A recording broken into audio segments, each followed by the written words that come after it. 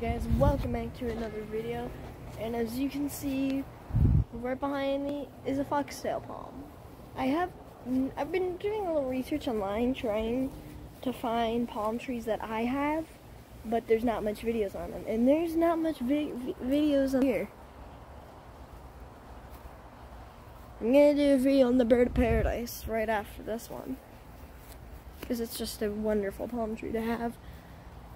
But the foxtail palm, this one, it's not full grown yet, but it's not baby.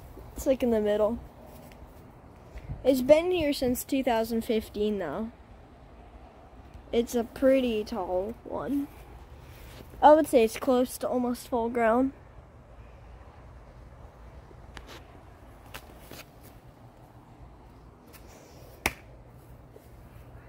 It's having a seat, it's having a thing right here indicates that I knew it's really happy, because look at this leaf. I don't know why they do that, but they have a seed pod right up there, so that will help produce its first flowers and its seeds. So you can, as I've stated before, this one's not that old, but it's a pretty good one to do a video on, and there's not many foxtail palms around this area. So I will show you a better example of a more established and older one, and then I'll show you like a full grown one, like the tallest one that I've literally ever seen. I thought it was a royal palm at first. So I'll see you there. Bye. And also, it's the first time I'm pretty much dating this, but make sure to comment, subscribe, and turn on post notifications for this channel. And whatever palm you want to see me do next, maybe a royal palm, a queen palm. I've already done pygmy day palm. I could do a majesty palm. I could do a tree too. I've never done trees. Or I could do more sprinkler stuff.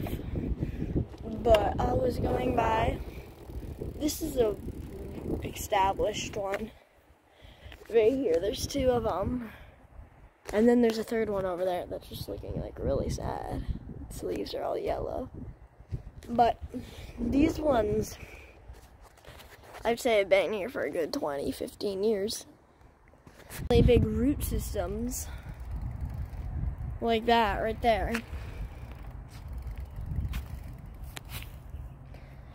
That one does too. And they also have way more branches, and they have more seed pods because they're more mature, and they have more of those strings. But, oh, and comment down below, look at this hacking job in these bushes. It's just, like, sad to see that. Some landscapers come in, probably didn't know what they were doing. And I'll show you a more established one, which is down the street. Bye. This is pretty much at full maturity age. Right here. It's taller. And you can see it's way happier than it was. It was growing up to probably here, when it looks like it got really stressed. But then after a while, it got adapted to it. And it just kept on getting bigger. And look at that trunk up there too. There's 3 of them here. And I'm gonna do a new video like this lately. I just feel bad. Look at this. There's not even any leaves on these poor, like, whatever they are. I think they're fire thorns. Firebrush.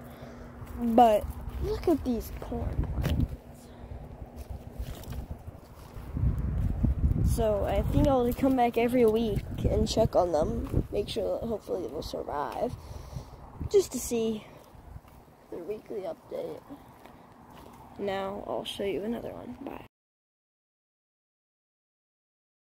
Okay guys, and this is the second to last one that I want to look at right here. This one is probably one of the tallest ones in our community. I mean, just look at those leaves on that thing. And as you can see, they have berries on them. The berries will eventually get red, and they turn into a reddish color, and then they'll fall on them. But a normal size, that one, it just like really love that corner, because most of them, they normally look about like this one right here. That's one of the biggest ones I've seen. I'll show you the absolute biggest ones I've seen. I thought they're royal palms at first, they're that big. And I'll meet you over there. Bye. And guys, look how big that one is. At first I thought they're royal palms for a long time, but then they happen to be 3 Foxtail palms from Google. So, always remember to like, subscribe, turn on the post notifications. Oh my god, I almost stepped in this. And I'll see you in the next video. Bye.